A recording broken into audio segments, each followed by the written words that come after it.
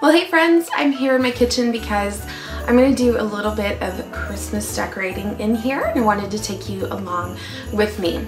So if you followed my channel for a while, or if you watched any of my Christmas home tours, you will see that I always have a Christmas tree in my kitchen. It's not a large tree by any means. It's just one of those skinny kind of alpine Christmas trees. I like to keep it near my sink, and I think it just brings like the prettiest glow to the kitchen. It's something that you see right away when you walk in our front door, which is just right there. And yeah, I just want to take you through the process of how I am decorating it. Now, I already have gone ahead and set the tree up. I have fluffed all of the branches. No matter what you do when it comes to your Christmas trees or wreaths or any faux kind of picks or florals that you use anytime ever, always fluff. It makes the hugest difference, and there's nothing sadder when it comes to a Christmas tree than an unfluffed tree. Like, it's just ugh. So make sure that you fluff. I went ahead and added a strand of Christmas lights as well. I prefer to actually use the regular Christmas lights as opposed to like a strand of twinkle lights that you can find. I find that the Christmas lights are a much stronger presence on something like a miniature Christmas tree, like a little, like an alpine tree. The twinkle lights are better for vignettes and smaller kind of spaces. The lights are so much smaller, but just go ahead and use the regular Christmas tree lights. I find that they work the best. And before you ever put lights on your tree, always make sure to test your light strands to make sure that they work. I forgot that little tip, and I started to wind the lights around the tree and decided to test them, and sure enough, half of the strand was burned out. So it would have been so frustrating to get through the whole process and find that the lights were burned out. So test first. Another tip when it comes to your lights is you want to make sure that you do your best to tuck the light strand itself deep into the tree. Now, my tree is a really skinny tree. It's designed to look like there's not a lot of branches on it, so you're going to be able to see the light strands a little bit. We're going to work on hiding those. But if you have a fuller tree, or even if you have an alpine tree like I do, do your best to disguise those wires by tucking them deep into the tree. You can even encircle some of your branches if you have a larger tree, and that will help hide some of the wires as well. So without further ado, let's start decorating. Okay, so here's a little look at the Christmas tree. You can see the trunk through it because it's just designed to be that way. Now, this year I have placed the tree inside of this vintage crock. In years past, I've used like a white mixing bowl. I have also just left it on my counter and covered the base of the tree with fabric or a tea towel.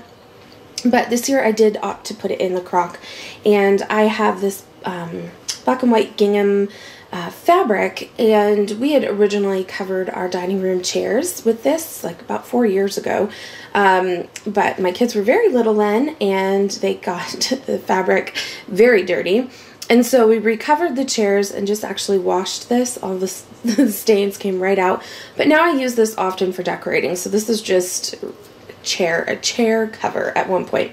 I've added just a bit in here to give a little bit of an interest to the crock. Now, I have also, when it comes to my tree, I sometimes stick like a bag of rice or beans down here in the tree itself if it feels a little wobbly, and that helps stabilize it. This is like on a metal square base, and just putting some weight on top of that base will help keep the tree from wiggling. I was tempted to leave the tree as is because I really like the minimal look of having no decorations, but I can't leave well enough alone, so I decided to add a few picks. I picked these up several years ago. I actually think they may have come from the dollar store. Not 100%, but that's what I think it might have. I'm just going to tuck these into spaces that may need a little extra fullness.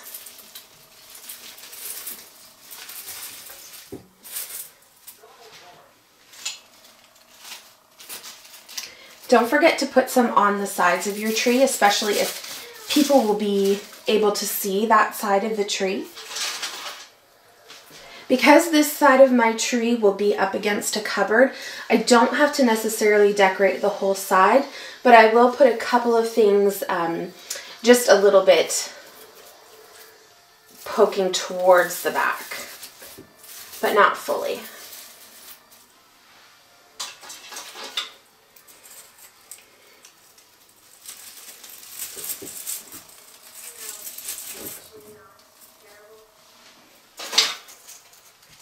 And because my picks have the snowball on them and it's quite prominent looking on the tree, I will go ahead and make sure that nothing is too in line with each other, that it's kind of staggered around, so it gives the eye a nice place to rest on your tree. Okay, then we're going to go ahead and add a few little larger ornaments. I got these little jingle bells. These came from the Dollar Tree a few years ago. I think you can still probably find something very similar there. But I'm going to go ahead and add these in places that are not too close to the snowballs. Again, because it is a round shape and it's very similar in color. These are silver, the balls are white, but in that same sort of color family. I'm going to make sure that I don't put anything too close together that would kind of match.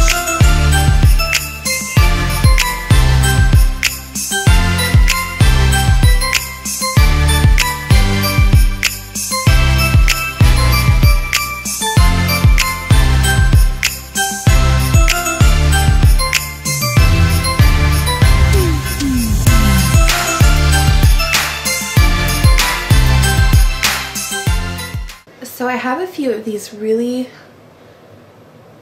small snowflake ornaments. These came from a country decorating store, and I have several of them. They've got a bit of glitter on them, and I'm going to go ahead and add these onto the tree as well. So next up, I've got some of these white berry branches. I've had these for years and years. They came together in a bunch similar to this, but over the years they've sort of just fallen apart, as you can kind of see right here. So I have a lot of individual branches, and what I'm going to do is I'm going to just tuck them into the tree and make it look like there is falling snow on the tree. So I'm just kind of splaying everything out, and I'm even tucking some of the alpine tree branches in between some of these strands so that it just will hold it, number one, but also it just kind of looks natural, like they sort of just grew there or snow fell down on the tree.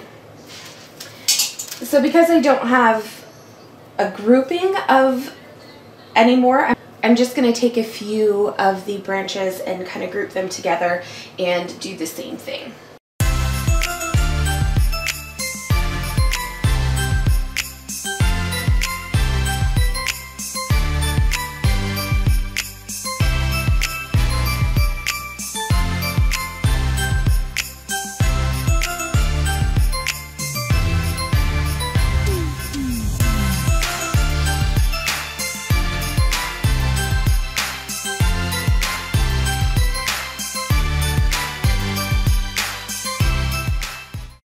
Next up, I'm going to add these snowflake ornaments. I have several of these. I picked them up at a country shop a few years ago. They have a bit of glitter on them, and I'm going to add them to the tree. They just really match the neutral theme that I've got going on in my kitchen, but also everything seems to have a bit of this sparkle on it, so it'll go good.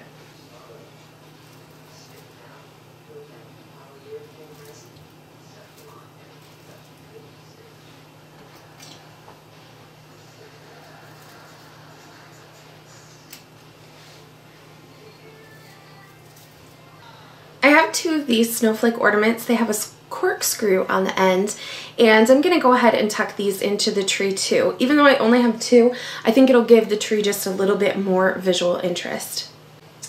I put one up here and the other over here, so they're on opposite sides of the tree. One's up higher and one's up lower.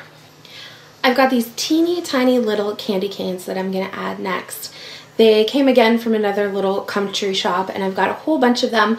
And in my kitchen, I have little touches of red and candy canes throughout all of my decor. So these are just going to tie in a teeny hit of red into my tree and that candy cane theme.